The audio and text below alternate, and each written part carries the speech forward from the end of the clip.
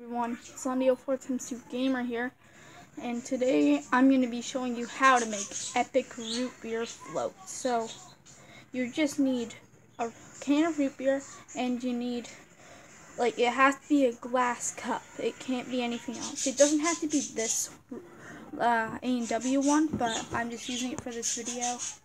So, here we go. So, first, you gotta get your cup wet like this, see? And then after you do that, and then guys, you gotta put it in the freezer, which it has to be in for like 15 minutes. It matters how cold your freezer is, so let's put that in here, and there. And let it sit for 15 minutes. So I'll be right back with you when it's done. Okay. Also, guys, you have to have your ice cream. I have Chapman's vanilla ice cream. It could be any ice cream you guys want, but this is just the original. So here's the good ice cream. And we just gotta wait for that nice cup to be nice and cold. Be right back. Oh, that's an old cat that I have too. Oh, it's a good lady. That's her name's Lady.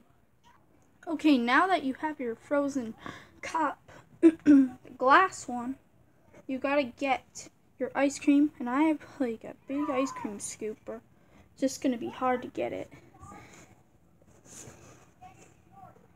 Okay, I'm gonna pause the video, guys, and let's get this ice cream in.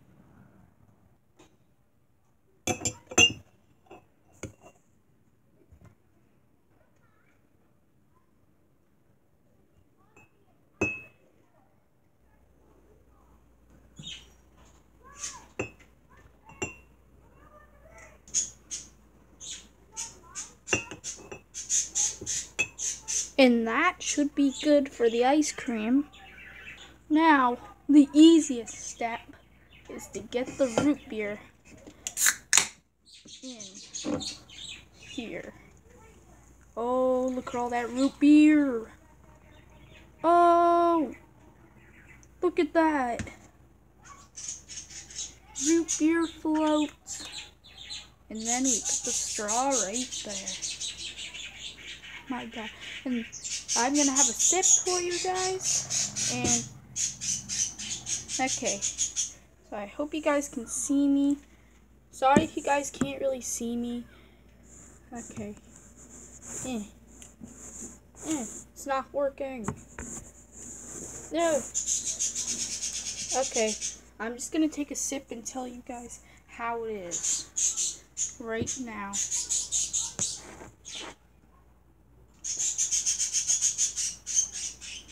That is awesome.